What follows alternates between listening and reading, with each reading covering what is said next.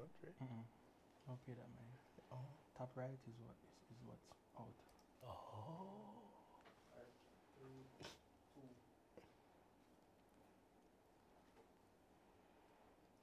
All right, great. Good night, good night, good night, ladies and gentlemen. Welcome back to JASL After Dark. Reminding you, we are in season 12, and this is episode 3. I'm your host, Calvin. And of course, I'm excited to be here for Candid Conversations every Wednesday night at 8 p.m. live on YouTube and live on TikTok. JASL After Dark is brought to you by Jamaica Aid Support for Life, and you can follow us on all our social media platforms. It's a new season, and of course, if you've been following us, you know that I have a new co-host with me. So, welcome, Crystal Wagwan. Hey, Calvin. Hey, ladies and gentlemen. It's your girl, Crystal, the drama teacher. And from your drama, so when I have to say nothing more, I'm the hostess who's always doing the mostest. You'll get used to me. Yes. But it's a nice vibe, and with Crystal here, we have a good time. So, seeing a new face, our guest in the middle, and you're probably wondering who is with us tonight, right? But you see, the topic for tonight's discussion, we'll be discussing the topic LGBTQ plus sex ed. What they didn't teach us in school. And to share in tonight's discussion, we have with us Executive Director of Equality JA, Glenroy Murray. Welcome. Oh, the fun nice. Thanks for having me, and thanks for having this discussion. Absolutely. I mean, I think it's amazing that we're talking about this, especially because for a lot of members of our community, it's a reality that we were not prepared for the world that we are thrust in for all sorts of policy, legislative, and just social reasons. So it's good that we're creating space where people can talk about this. Absolutely. But before we get into tonight's discussion, it's time for Hot Pot.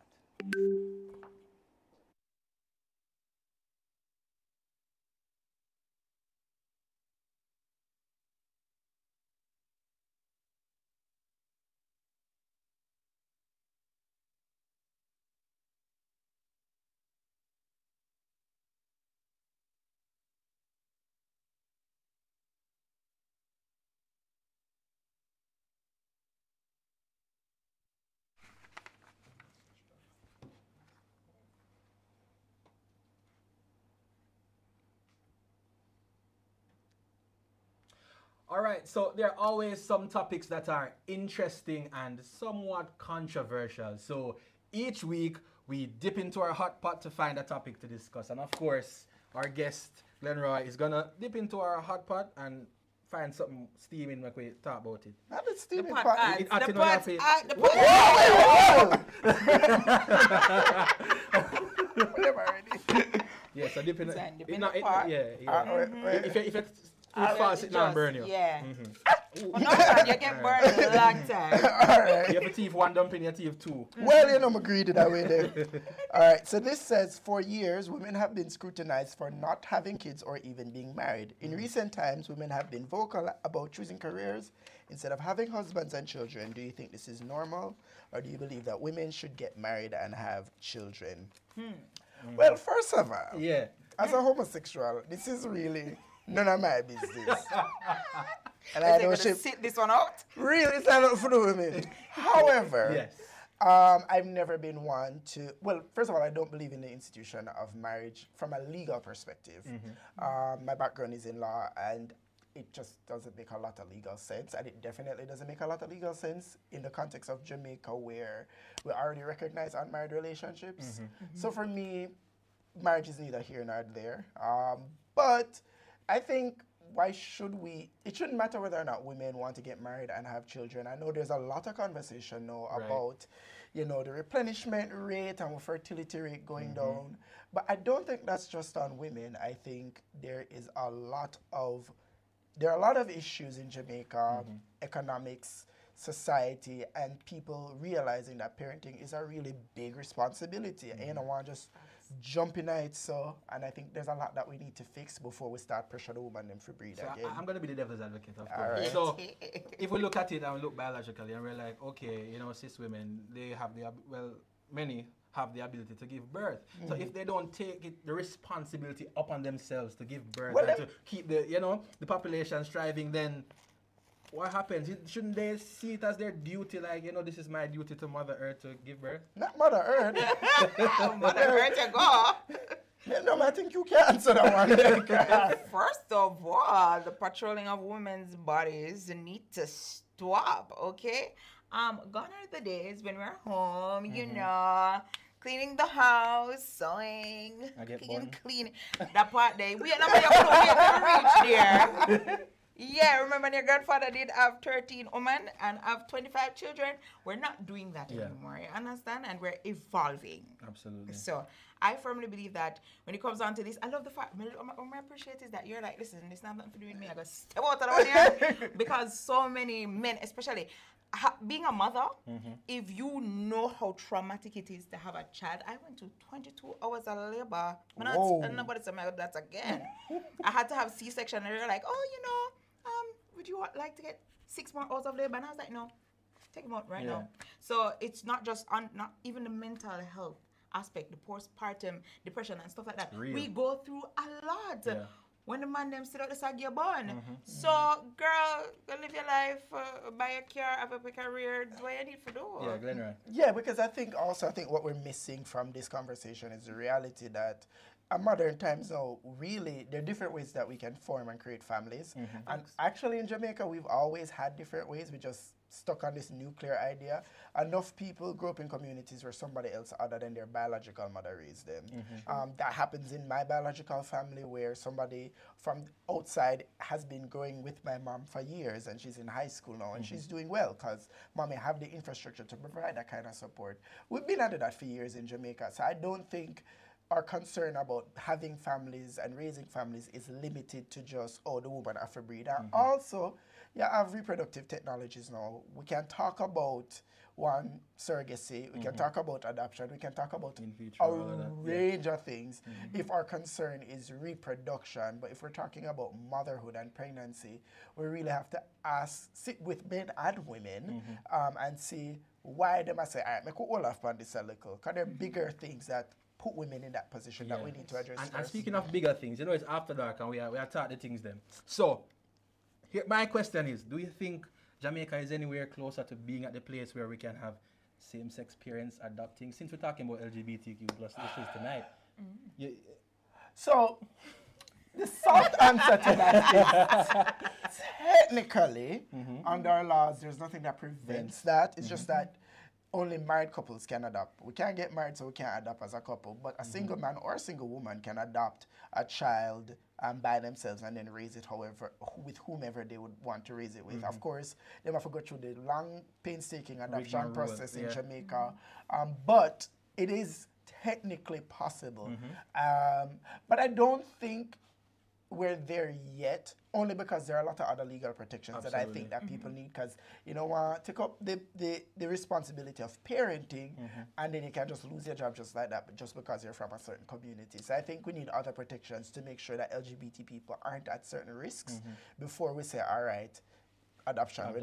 Yeah. Parenting is a full-time job. It is. Absolutely. Well, remember, our viewers, you can share your thoughts with us in the comments. Let us know. Type it on YouTube or right here on TikTok, and let us know what you think about this question. So, after Hot Pot, if you've been following us, up next we have Prep Up.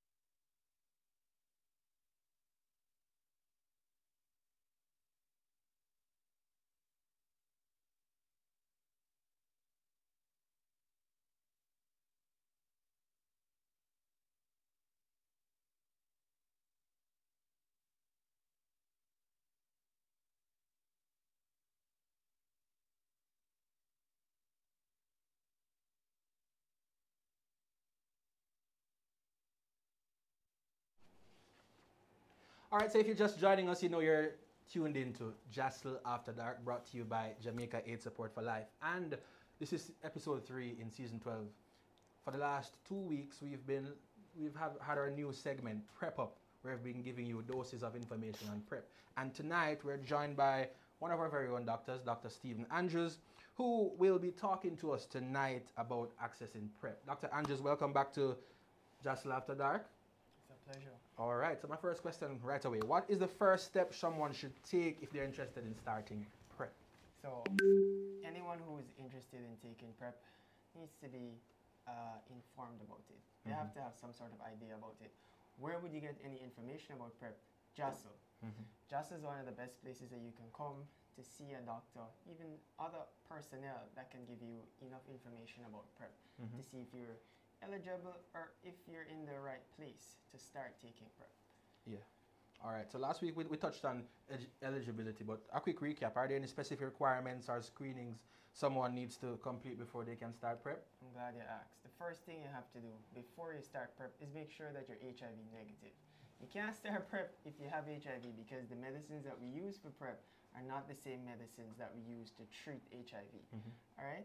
So once we have a negative HIV test, we would basically take it from there. You talk to them in the office to see if you're in a place of preparedness, like you're mentally ready to take medicines every day before we decide that you can start prep. So you spoke about in the office. You know, how can people find healthcare providers in Jamaica that provide prep?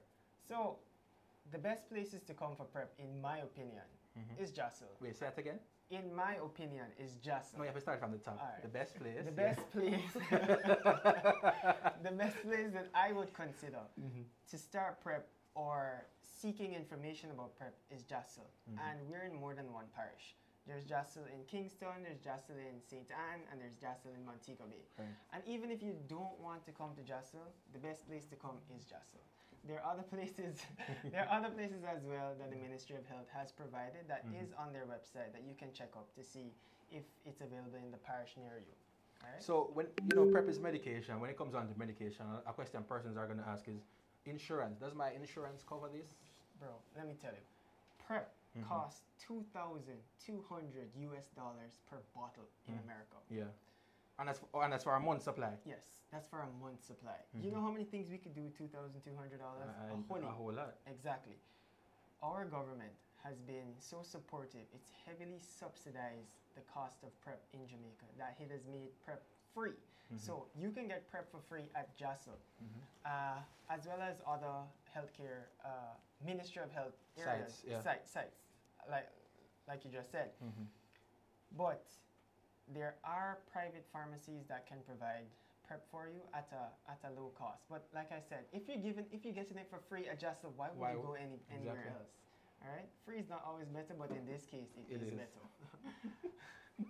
Okay, so can you explain, the role of community organizations like what JASL is in helping people access prep?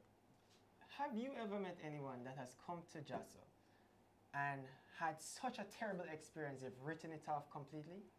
I can't think of anyone. And if you are one of those few, I'm sorry. But just like how you're giving your ex a second chance, you should give us a second chance. All right? So JASL provides a community where it's able to inform, empower, collaborate, engage, and dispel myths. It creates that kind of homey feeling because it's not just that place where you sit in an office, you talk to somebody, and it's transactional, as in you come in, one out. Yeah.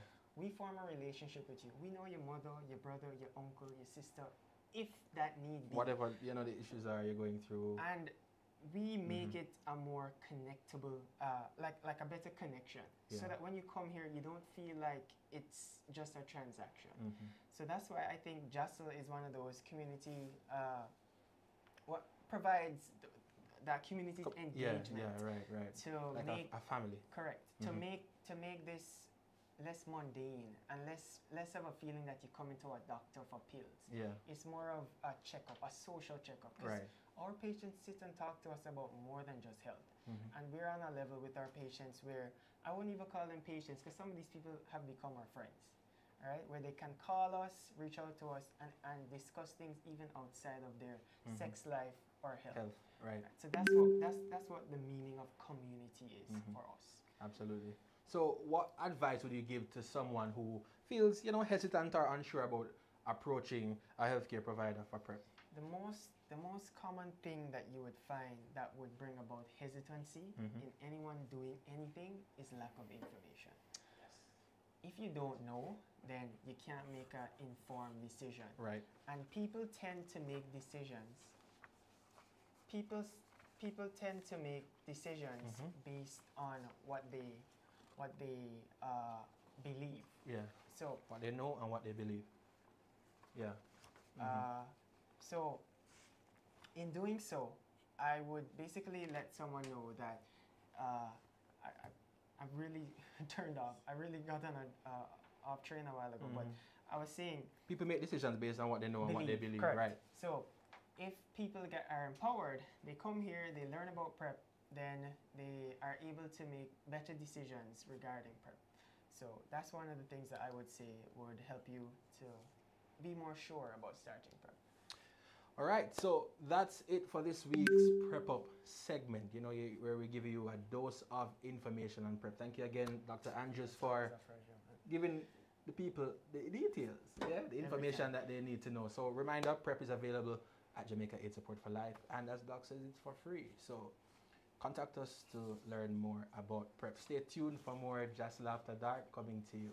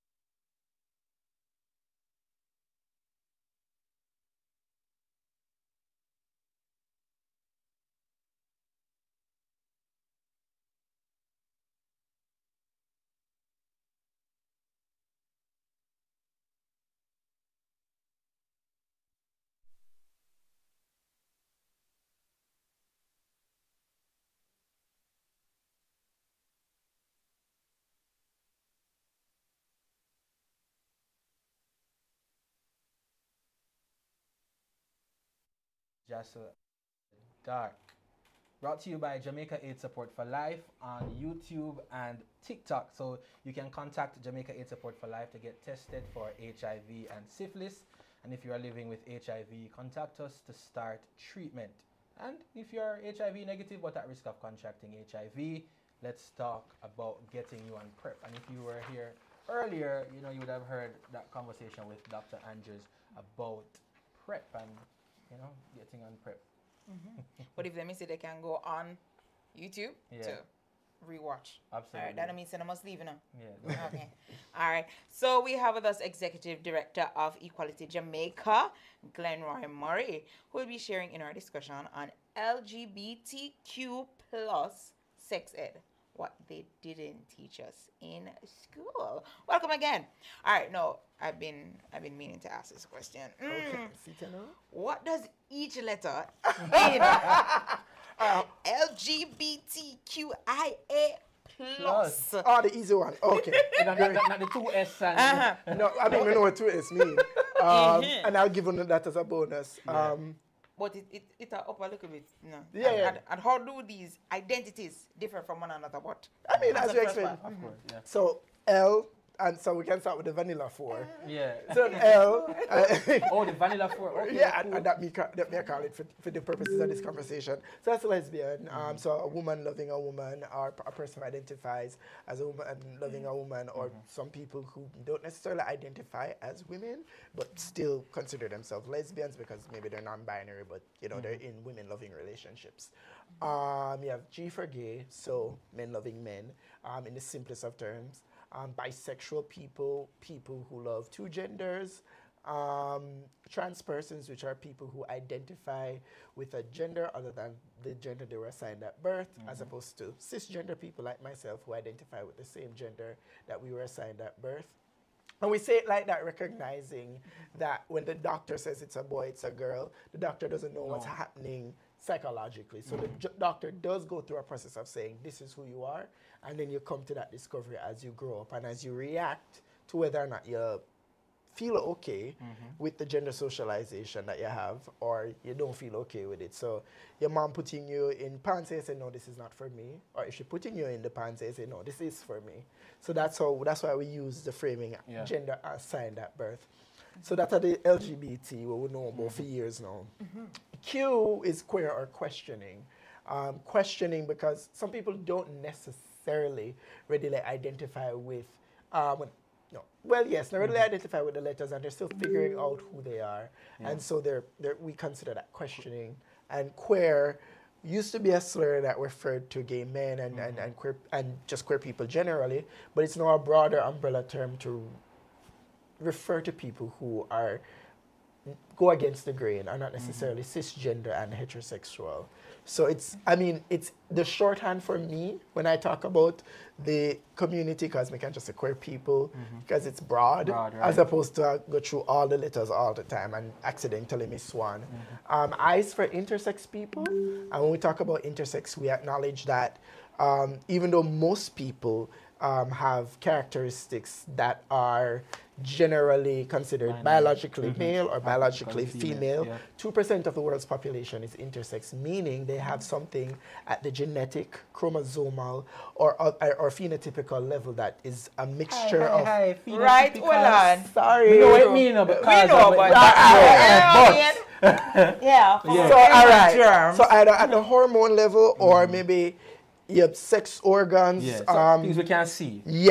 What we're seeing is somebody presenting somewhere in between male and female. So it's a spectrum. I actually met an amazing intersex advocate from Brazil the other day. Well, not the first time meeting them, saw them again. And then you have A for ace people or asexual persons. And that's for people who don't necessarily experience sexual orientation at all. They will still have sex, depending on the relationships that they're in, but they don't generally have sexual attraction. Right. So how can someone determine? Wait, well, let me tell you the about plus part. the plus. Oh, yeah, sorry. So the plus, right? So plus acknowledges that there are other identities out there. Some people consider themselves demisexual, for example, which are ace people who... Demi? Like just pizza? Okay. No, so it's people on the ace spectrum who have to develop certain emotional connection before anything sexual can develop in terms of their attraction. So they're demisexual, halfway to ace type of. Right. And then they're pansexual, so people who are attracted to all genders. And not pans, because I know some people. Yeah, and so there are different different identities out there that people use and adopt. I mean, they're non-binary people as well that generally fall under the trans umbrella, but I mean they have certain specific realities. And then we talk about two-spirit people. So the reason why LGBT... I'm confused. Work with me. Follow me. All right. We're still up in our class. So the reason why we talk about LGBT broadly is that we're using terms that have been developed mostly in Western countries. Right. And we have to acknowledge that. However, gender variance, meaning people having gender outside of the binary, has existed for years and years and years. And in Native American and Canadian First People communities, they've always had that term for those people who exist outside of the binary, and it's called being two-spirit. So in Canada, you won't just say LGBTQ, you're seeing the 2S there, and it's going to be there first because they acknowledge that those people were around before we got to the LGBTQ. But it's important to understand that people with gender variance exist across the world. So in, for example, Hawaii and other Polynesian territories, you have Mahu people, you have Fakafafina, Fakaleti.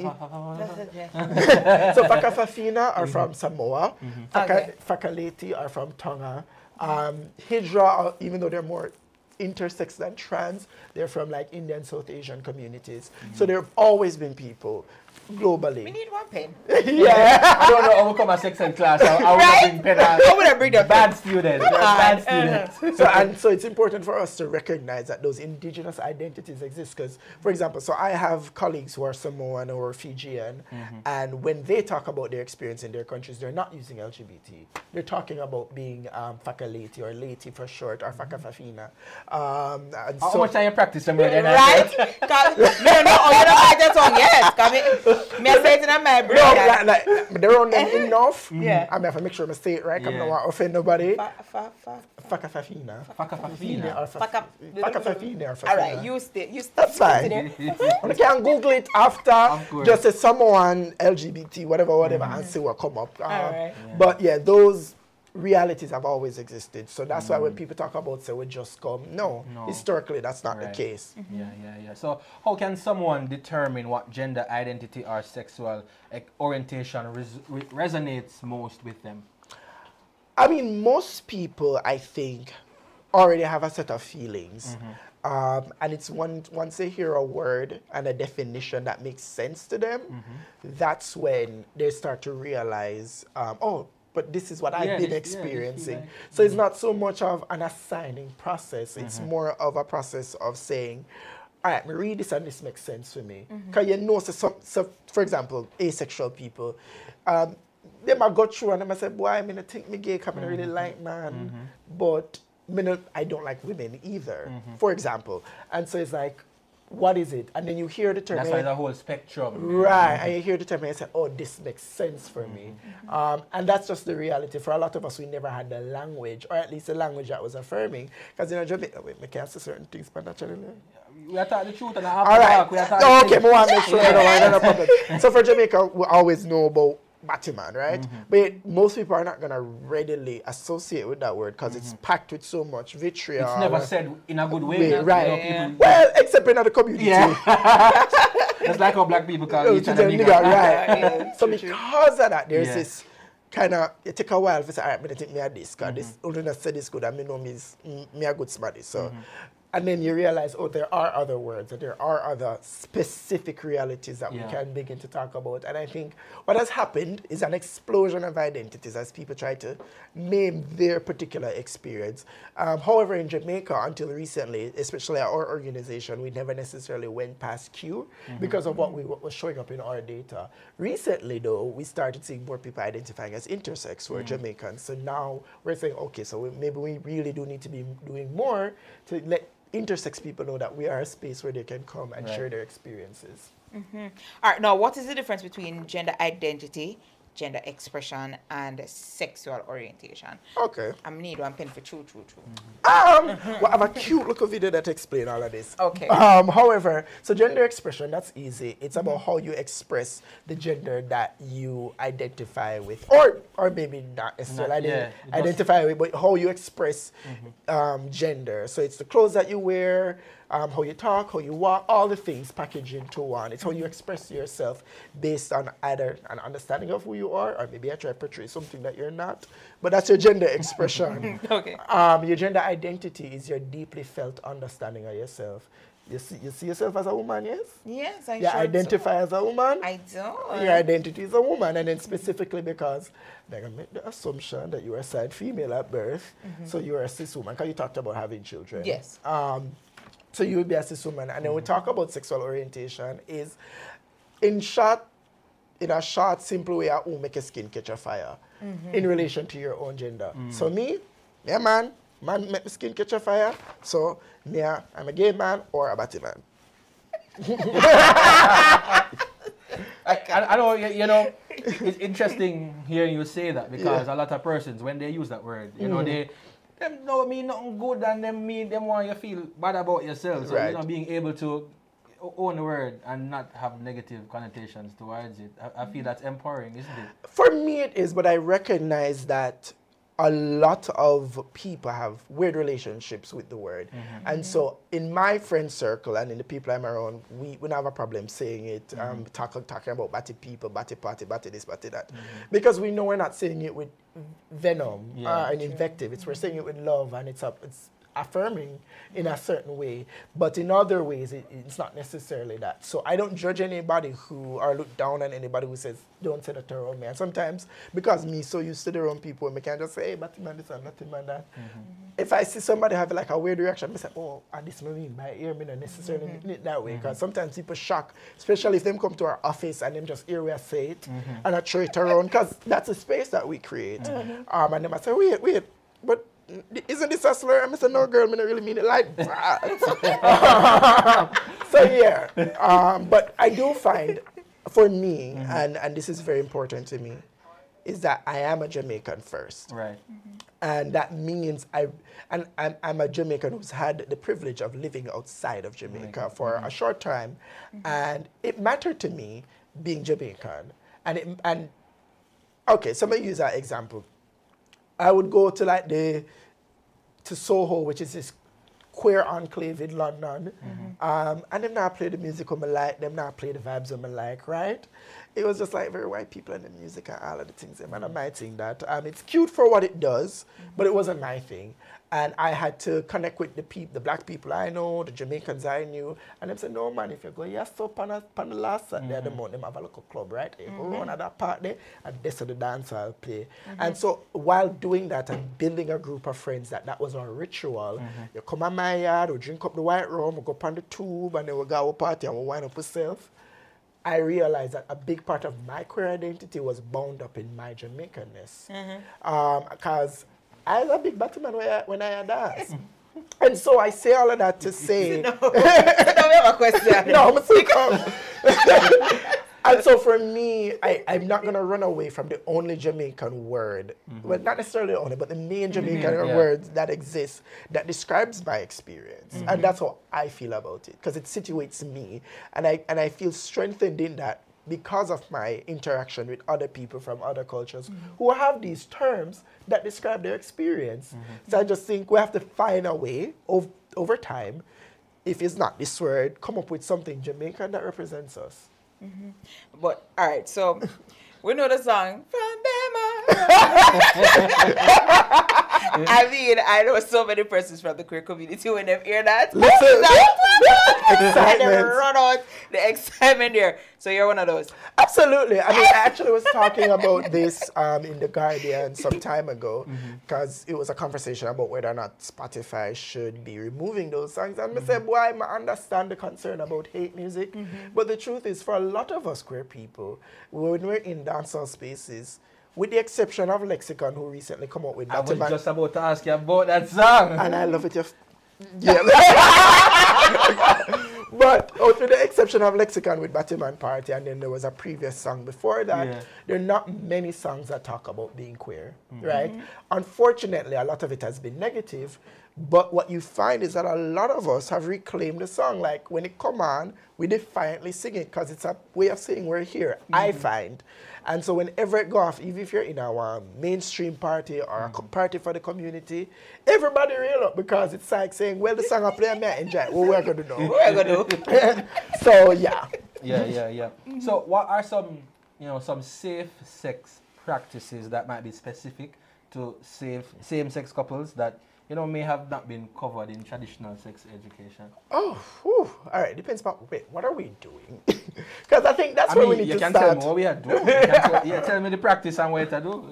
Well, so if we're thinking about the typical vaginal or anal sex, I mean, obviously you're going to use your male condoms to put on the penis. And then there are things like dental dams if you're having oral sex. Although, I gotta be very honest, my lesbian friend, them sign them on the plastic. We don't know, we're not gonna do. I know there are gloves that you can wear if you're fingering someone. Which are the main things that we talk about? So those barrier methods to kind of help people navigate safely any type of penetration and all of that. I mean, there are other things you obviously can use. I mean, most of those are like more contraceptions than anything else. And of course, you talked about PrEP, and trust me, it's a revolutionary drug for a lot of people, because PrEP is a combination method, but it does at least take off the pressure for a lot of people to always have to have the barrier methods around, even though ideally you're using both together, but it does take off some of that pressure. And that's something that I think more and more people should explore, especially with lesbian them, we always talk about, because when we talk to them, them a go off on a hope and a prayer, because them not using the barrier method. Them sorry for telling you, the girl them not eating no nothing, through no bag. So me don't know, we have to find a different way. Them not using a female condom. And then we can talk about, and I know you guys have touched on this before, like sex toy care and stuff like that, just to make sure. And this is also not just for, women or trans people that are using sex toys. And straight couples are using it. Straight couples. Man out here get peg. And remember Sade, because I used to have a podcast, and Sade came on it and talked about in COVID how pegging and anal play became very big during COVID. Big up everybody. It's the subtle shit. Big up you. I'm not talking about me right now. But the point is, that is also a thing. So we have to talk about how we're carrying sex toys, where we're putting them. And then we're getting to things like, I don't want to say hardcore, but the other things that people do, which also might include some hand action. We'll figure out what that means.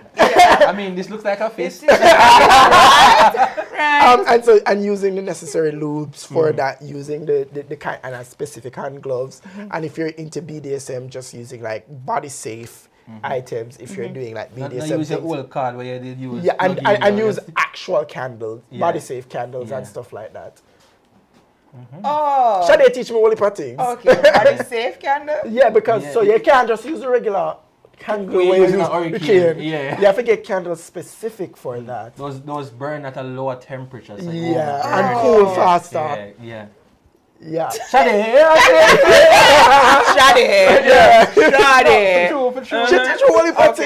Okay, we need to meet Shade. But you mentioned earlier about, talking, having the conversations. I'm going to ask you, when it comes down to navigating that conversation, but with your partner about sexual health, how do you go about doing that in the LGBTQ plus relationships? All right, you want to know what them do or what you're supposed to do? How do you go about telling them what them to do and what them supposed to do? I feel like you're a little bit of right? I'm going to go closer. The truth is, queer people, just like the other Jamaicans, we're really not out here doing nothing right. Let's be very honest. Everybody I go for open prayer. That's why Just After Dark is here. We want to let you know what are the right practices to protect yourself. Your partner from. I will acknowledge though that people are way more aware of condoms. People are way more aware of lubes, and that's a big part to JASL and other civil society organizations who have been really good at connecting with the community and giving them those commodities. But the truth is, a lot of people aren't at this stage having the level of conversation that I would expect them to have, whether it is talking about their sexual health, talking about when was, the last time they're doing their regular testing, talking about safely doing certain sex practices. All right, and Mega said this because I kind of do have to say this part, which is a big thing that particularly gay men, but not just them, other people who receive anal pleasure do, which is douching, and a conversation we never have in sex ed. And I expect you know what douching is. Yes, I do. But you have to tell the people that. I tell them. So I'm going to come back, right? And you push the water up in there, and then you hold it for a little bit, and then you let it out, and you repeat that process till the water clear. And what you're trying to do is make sure that you reduce the risk of what we call painting, or in Jamaica, currying. Anybody in the middle of sex. Anyone first met your currying? What? Currying? Yeah, I think more curry. No, that's I'm sorry. I love curry. Stop. Being gay. Not anymore. Being gay in Jamaica is learning to redevelop a relationship with the word curry. But you do that, but I think and I remember, in my personal life, I also have like a chosen family. And I remember having very real conversation with them about, how are you you guys doing this? Because you have to make sure that the bottles that you're using and the tips that you're using are not sharp, because you don't want no internal tears, no internal fissures. I mean, I know tears make openings through which you can get infections. But even outside of that, you can have hemorrhoids. You can have any type of lesions and stuff like that. So as much as there's this pressure on anal receptive partners to always be clean when they're having sex, and it's healthier that way in a lot of ways, you also have to be mindful of, doing the practice properly, doing it safely, not damaging yourself in the process, and also just checking and make sure that everything all right. Like, maybe you shouldn't be having sex if you've been feeling pain in that area for a little while, because even if it's not an STI, it could be something else that's damaged in the anal area that you need to just get checked out, probably get a little cream for, get a little suppository, and sort that out. I think that's the perfect time to actually mention the fact that JASL in our treatment, we provide anal care services. So, yeah, things that Glenroy mentioning, if you have any issue like that, you can come to JASL and have a doctor look at it for you. That's not bad. Yeah. Because also anal health connects to your stomach health. It's levels and layers. But I think, though, even before, when we talk about what we're talking about, the reality is sex ed doesn't prepare us for relationships as queer people. Because the thinking is that you're a man, so you're going to look a woman, and then you're going to navigate those relationships in certain ways. And sex ed can do way more to talk about gender balance in relationships and how men and women engage. But the truth is, you don't look about it bad though. You're 17, 18, you just get pan the scene, you got to look apart to them. And older men are reaching out to you, and you have to begin to ask, how do you navigate that? And that's also a part of sex ed. Am I ready for sex? And am I being put in situations, whether it is through drugs or alcohol, where I'm able to safely navigate this? What does it mean as a gay man to be told that I'm beautiful by this man? In a context and a society where men aren't told that they're beautiful, for example. What does it mean to be in a relationship where I am being forced out the closet and I'm not ready for that yet? What does it mean that we're sending pictures to each other in a context where then, if my face is in that, or if I'm being videoed during sex, it could then be weaponized against me. And those are some of the conversations that we definitely need to be having with our, youth in general, because this can happen in straight couples, but we're definitely not having with queer people, where it's one thing for sure, because we're many years removed from Paula, and Paula, big up yourself. Anyway, you've changed lives. Anybody who don't know what Paula is, don't know Paula, you're too young. Too young. But it is not so damaging now for certain sex tapes to be released in heterosexual context. But if a young person who's dependent on their parent, a sex tape comes out, that could be life-threatening. And that's also a part of sex ed. Am I prepared for the dangers, and am I able to negotiate with these people? And do I have the support systems? Because I've had to be in situations where I'm going to talk about the apps they made, but that sounds like a whole different by itself. Right. But am I in situations where, and I'm not judging the girls. I'm not judging the girls, but darling, we have to really talk about when we are traveling for the fun. Because if you cross more than two parish lines, we really have to start and ask, Omega reach a me yard when this done. Because if me not gonna reach a me yard when this done, how it a go go? Is it safe? Me know, is that one community, one way in, one way out? How much people are gonna there when me reach? When 3 men there instead of the one who me that talk to, what me do? There's all of these conversations, and I've had moments in my chosen family where all of us are up all night saying, girl, send your location, where you're there, how quickly you can leave the house and get to some level of safety. And these are realities that we face because we have to form relationships and sexual connections differently. Because we not have the benefit, no, more so we do. We do have the benefit of more safe spaces now. Not everybody. Right, absolutely. There's people still in rural areas still I try find them way through open a prayer. But I'm not going to pretend to have a couple night in a past life Because some I'm not really sure where I go. Jackson man asked me if I saw them for turn, and I said, sir, I'm not really know. So we do need to be talking to people about we are having sex in a clandestine way because of the society that we're in. Yep. How are you safely navigating this so that even if you leave there with your sexual health intact, is your life intact? Right. And that's a conversation that is still an issue for heterosexual people, but it's a much bigger issue for us. Absolutely.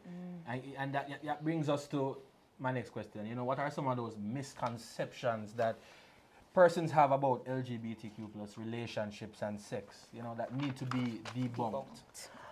I mean, I think one of the misconceptions is that we're all about sex. And I mean, of course, with a young age, you get your fire, that's all you want to do, right? But I think the reality is a lot of people, they get into relationships, but it's more than, it's about the connection, and it's about the bond, and it's about the fairy tale of wanting to build life with somebody. And so this idea that one, we're more violent than other people, although sometimes a girl them, but the idea that we're more violent and volatile is not necessarily true. Our relationships are harder, in my opinion. And I say they're harder because a lot of the things I would have just shared, which is we have other things for dealing with. You know, the discrimination in society. Within the community. Also, gay men are vain. I have no shame saying this. We are very vain. This is why there's an overemphasis on making sure the bodies are right. And I think there's a gender thing to this. It's always said, I don't know if I don't have data to back it up, but it's always said that men are visual and women focus on a broader frame. No, me visual. That is it. But in a world where men just focus on what them see, as opposed to the person behind, there's an extreme pressure on gay men for their bodies to look right, for them to look a particular way. And that has other type of psychological manifestations in terms of body dysmorphia and a lot of other things. And a lot of pressure is put on you. And this idea that by the time you pass 25, you're done, so you have to kind of hurry up and settle down. So they're all, listen, I pass myself by dating in the community.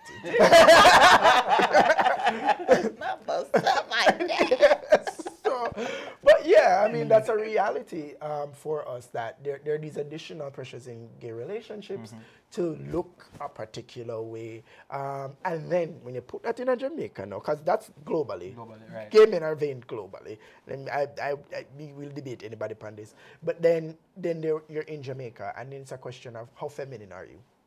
Or what does that mean for your ability to pass and have a relationship that you can have it out loud? Or are you somebody's secret? Are you gonna be because whereas for women, baby mama drama is optional. For a lot of us, baby mama drama is more the norm. Can you say maybe the man I got a baby mother, you have to figure out one way to deal with it. And one of the things, some we are stepmother in our 20s, I never really plan for it, or to work with it. So these are all these realities. And honestly, except for like older members of our community, which are less and less around, because also as you get older, you kind of recede from the community for the reasons I would have shared. Nobody want to be the old bitch at the club. So there's not that font of wisdom a lot of times for the younger people to kind of know how to navigate. And that's why it's so important to me to have a chosen family and check in and say, all right, what going right to say, who is this person? Like anybody that's dating any of my chosen children, me have to meet them, me have to pass them, me have to say, all right, who you, what your intentions, where you about, how it go. Them say me interrogate, them tell me for calm down. So me calm down now. But it's so important. I don't think I come at all. I don't know if I'm me, I try convince yourself. But sure. No, because somebody did ask me for do an interrogation and I said, oh no, I was a complaint, so I not do it that time. I'm not do it. We did ask a couple questions after, but it was not too serious. Usually it used to be like a courtroom interrogation thing. I'm not do that. But but the point is, you're not going to, I mean, I only read in my previous relationship, that was the first time I ever, for example, told my mom who I was dating. And my mother is very supportive. But most of us are not going to have parents like that. Or even if we have supportive parents, they're not going to meet no man, spend no Christmas with no man, or no woman, and none of that. So we're already in situations where we're not getting that guidance of somebody who not only is older, but also understands what we are going through. And so after, you need somebody who's been through some things to say, well, girls, when him said this, I really didn't mean, and you did not make that man trick, and also, man, I wicked say, if you take your time. You need, Hold up, say it again. Say it again. So it doesn't matter. It doesn't matter what side of the fences you are on. Man, I wicked. Yeah, that's somebody say. But no, you mentioned, there's a term that you've repeated a few times. You said chosen family. Yeah. For those who aren't au fait with that terminology, Yeah. can you just expound on that for us? Right. So, I mean, I think RuPaul famously said on one episode of Drag Race that, you know, as gay people, we get to choose our families, meaning we build family units based on our affinity and love and not necessarily our blood ties. And it has a historical connection. Anybody who want to know about it, go watch the documentary Paris is Burning. If you're not watching it, you know no business being in the community, frankly, honestly. But no, we must know it's history. But so that's our thing where you have not everybody gets to benefit from it, but I mean, even in Jamaica, even if it's not a full, what I have, which is a house, people will have a gay mother or a gay father, and that person, it's predominantly among gay men and trans women, but that person kind of takes you under their wing and teach you the ropes. And even that, you have to be a little bit careful, because some of them mother and father in a community, their mother and father, right? But that's a broader conversation. The point is, the role of that person is to get you to understand what is safe and not safe to do. And that includes sexual health conversations. And also make you know, say, all right, they say that one day we come and a name is in the party, you do that to everyone, and they look a new girl them. So you stay clear from that one day. And when you see him, or sometimes when you see them come, the person just stand up in front of them and say, what you want with me, daughter? So those are some of the ways as a community we've tried to give what we didn't get in school. Yeah, so I get the support from, you know, community, but how can allies better support LGBTQ people, especially when it comes on to, you know, sex education and advocacy? Why? I mean, so I think the biggest thing for allies on the sex education part is they have to do their process of learning. I've been in this community officially, I want to say start meet and talk to other queer people for, I mean, I can date myself, but for about, about 13, 14 years now. So I'm talking not only from my role as an executive director, but years of experience navigating, learning, understanding. And I love sitting at the feet of older people. I love having older friends, because them teach me and tell me how things did used to go. And I had a lovely best friend who passed on years ago, who also was helpful in preparing me for a lot of things. And so for an ally, you really have to sit at somebody's feet and learn the practicalities of what it means to be queer in Jamaica, and do your additional research. There's a lot of resources out there. JFLAG has a lot of resources, JFLAG is our former name, Equality for All Foundation, Equality Jamaica. We have a lot of resources where you can learn about the experiences, we have some anal care pamphlets and stuff like that, that you can learn and understand. And I would say you start there to understand what our issues are. We have our needs assessment that tells us what our community is facing. We have guides. So we actually have a guide for people who want to support a member in the community who might be struggling with mental health issues. So if you really want to help, you really come and you learn. And then in the helping is you use your space safely. And because everybody doesn't need to be an out and loud advocate, and I think that's a misconception. My favorite thing is when somebody quietly in their little space, whether it is in them own one little bar and them working in one little space, just keeps the door open, and even in a conversation doesn't leave the burden of explaining our experiences on the queer person in the room. Because, and this is where we always go wrong, identity doesn't mean authority. So not because you're queer means you understand everything. Right. And so sometimes you do need somebody who people not gonna just say, oh, just because you're one of them, why you talk so. For come up and add some validity and seriousness to a conversation and balance it off.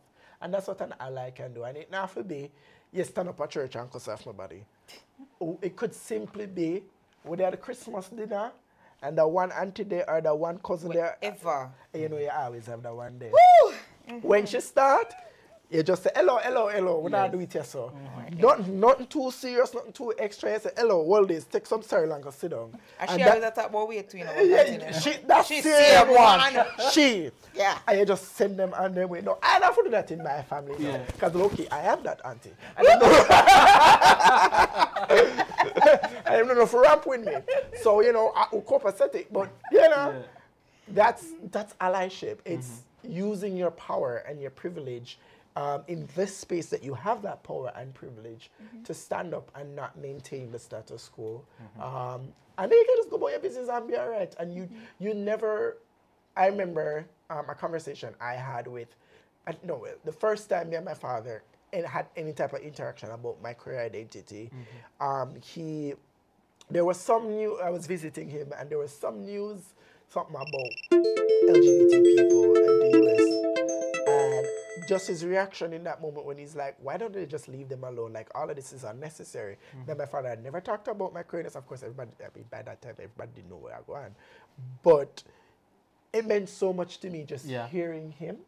And sometimes that's all an ally needs to do. Just signal that I ain't have to stress yourself about this. And it can do so much, especially for somebody young figuring themselves out, that to know, say, you're at least open to having that dialogue about what you might be feeling. Well, how do you deal with the negative reactions? Because we know some of them come, the discrimination. How do you handle negative reactions or discrimination when discussing your sexuality or relationships with others? I'm going to say, I mean, this is what we say when we have our Speakers Bureau trainings as an organization. The first thing, if you're going to be open and vocal about advocacy on behalf of this community, know what your limits and triggers are, right? And know when you need to back out or which conversations not to go in and which kind of people just not gonna work for you. Now, I know my limits, right? I know, say, I can't really talk to the, the street kind of man them, cause, and it's really just, we just don't relate. So it just not gonna work, right? I will send my other friend and say, you go and you tell them this and that, go on. Do that. I know where I can stand strong and something and not, and that's it for me. You kind of have to know where your strengths are. As we say, you know where your privilege there and use it there. And that way, when somebody says something triggering or says something that's harmful, it doesn't react to you. Because I always say this, people expect the community. I mean, as expressive as I am, people expect us to flare up and go off and be the stereotype of, the sassy batty man. They expect that. And whilst in many respects I am the sassy batty man, I'm not going to necessarily be that when I'm talking about real issues or talking across our differences. Because you're not going to use me for your little moment, because you're really just trying to get a rise out of me. And learning not to give people that power will be critical. No, I'm not saying that every queer person that is put in a situation must act like them is some politician. That is my cross to bear. And sometimes there are moments, because I also believe that everybody in your life, including your man, must have a healthy fear of you. People must know say you will lose it and go off, so they must be careful what they must say to you. I look like you agree with one a little bit too much. And so sometimes you do have to pop off and set boundaries with people. Right. But if you are being an advocate, you really have to recognize that in certain spaces that might, because it's not necessarily, I always tell people this, it's never about the person you're having the direct dialogue with. It's about the people listening. And they want to see how you react, because then they might have follow-up questions that they will never ask while the conversation is happening, but they will pull you aside and be like, so where you did say that something here? And you want them feeling like, oh, I can make this mistake. I can say the wrong things. And so if you're being an advocate, you have to be mindful of that. But if somebody just fast with you upon the road, if it is safe to react the way you want to react the way you want to react. If it's not, hold it, and then I would say go to the safe spaces that we have as a community, get your refreshing, get rejuvenated, and if you want to make a report, JASL collects reports, we collect reports, JFJ collects reports. If the discrimination rises to that level, and you want, and Jane Plus collects reports, so there are options if you want to do something beyond, you know, just in the moment, in the moment reactive. Yeah. Okay. What is it? One more question, Chris? Yeah, one more. Polyamorous relationship. Oh. Yeah.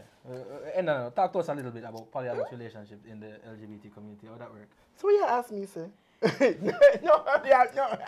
I mean, Well, right now no, it's a fountain of information. One that knows. No. So God. I actually met this amazing woman last year that was in a polyamorous relationship. And what she explained to me is that a lot of them are, it just involves a lot of scheduling. Because, I'm up here. Organized. Yeah, you up here Monday. Google Calendar them have to do. Yeah. Because what it is. Shift and schedule. Not bad. Right true. Right true. Because what it is, because people are imagining a polyamorous relationship is a relationship where you have sex with whole heap of people and all of them. That's not it. I mean, you can't always have an open relationship if that is your thing, which is different. A polyamorous relationship is a relationship either where you have one person at the center, you have your main partner, and you have other partners that is still your romantic person that you're engaging with.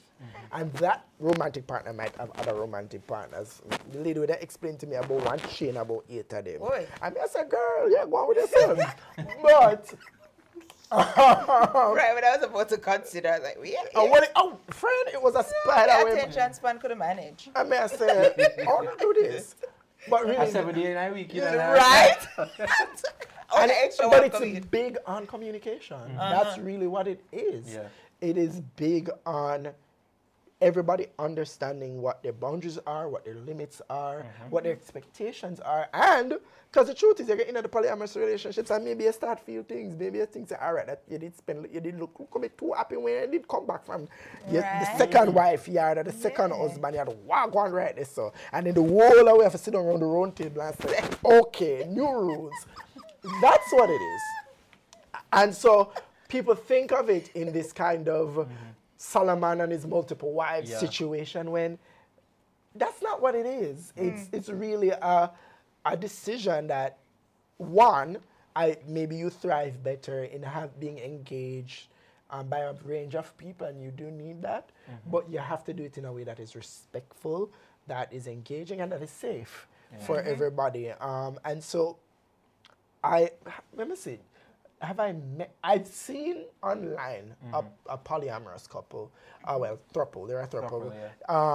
But I don't think in the Jamaican community I've seen a lot of polyamory. What I've seen a lot of are open relationships where people have their partner, but they're allowed to probably have sex with other people or date other people and so on. So that's what I've seen more of in our community. And I think it made more sense because I'm telling you why. Jamaica have made it as a concept. That is not a globally understood term. I don't need to recognize that. As a people, we have created a term called matey. Means say, we acknowledge there will be somebody else, and then we have the Joe Grand. Right. And you have Joe Grand, who is a different function, and matey a full day's work, is a salaried position, and Joe Grand is day's work. We come and go. Two different stuff. But the point is, in our culture, we conceptualize these functions. And so therefore, maybe as a society, and I think maybe it's an island culture thing, that we function better in relationships that are not strictly monogamous. I'm saying maybe. Maybe. But we need to migrate, what I reckon. So I think that's something that we probably should confront, given how common people are arguing with them mate is in this country. Everybody remember when Hurricane Matthew did come, and the lady did meet the lady in the supermarket, and did say, I'm not going to mention the name right now. No, you have to call the name, because that's the only way I can remember. Without mentioning the name. No, because it's been years that lady deserves some rest. But no, remember, she doesn't. but remember, she followed her and said, I see, I have all the pictures. I have the pictures. Oh, yes, that lady. When my mother died. Yes! All right, make sure rest. Exactly. But the point is that all of that is a reality in our culture that we've confronted. Ladies are saying too much song about it. We don't really. And why? If I wish one thing, Pandis, and I hope Muma say, please come back to the dance hall. I have personally been missing you, but we'll move. I think most of us are missing. But yeah, I think we probably really need to reassess, not for everybody, but reassess how we force monogamy, strict monogamy at least, on everybody. Question, something to think about. Something to think about. Right? Next week or so. Yeah, Again. definitely. Yeah. So, that was a really informative. That's the word. It was Boy, an informative Emily learned today. episode. Real sex ed, LGBTQ plus sex ed tonight on JASL After Dark. And of course, we want to thank Glenroy Murray. No, but this is nice, man. We can't bring me back. We'll talk to the producer. See what we can do. Thank you, Glenroy Murray, Executive Director at Equality for All Foundation. Thank you so much. Being on JASL After Dark tonight. Reminding you, Jamaica AIDS Support for Life provides free HIV and syphilis testing, free condoms, free lubes, free PrEP. And if you're living with HIV, we provide free HIV treatment, care, and support. So you can contact us at 876-925-0021 and get whatever service you need. Crystal, we have to say to the people here. Make sure to tune in next week. Absolutely. Tonight was very informative. Thank you so much. Thank you for having me. I really had fun. All right. Awesome. We did too. And right now, I don't want no curry for the next. For the rest of my life, I'm done with curry. And on that note, back to you, Calvin. On that note, people, thank you for tuning into JASL After Dark. We'll see you next week, Wednesday, 8 o'clock, where what we can't discuss during the day, we discuss After dark. dark. See you next week. Good night.